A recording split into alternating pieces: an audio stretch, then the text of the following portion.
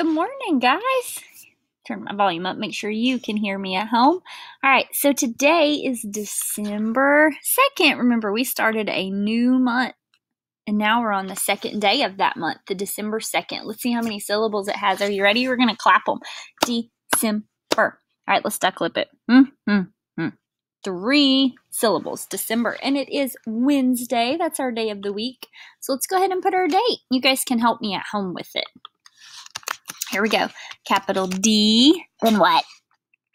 E, then C, then E, then M, then B, then E, then R, and a 2, and a 2020, December 2nd, 2020.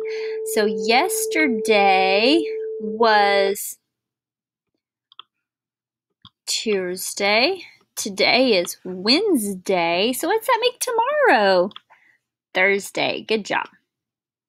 Check out our months here. So it was November.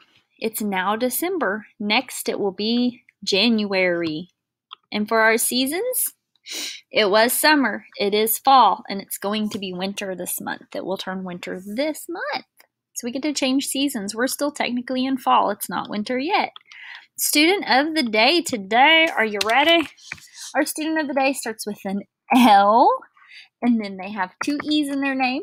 And then another L and an A. It's Leela. Yay. Student of the day, Leela. Let's do her syllables. Here we go. Leela.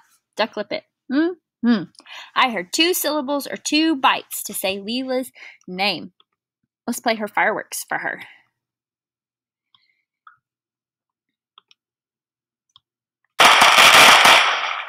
Whew, loud. Yay, Leela. There's fireworks, kid. Congratulations on being student of the day. All right, I hope you guys have an awesome Wednesday.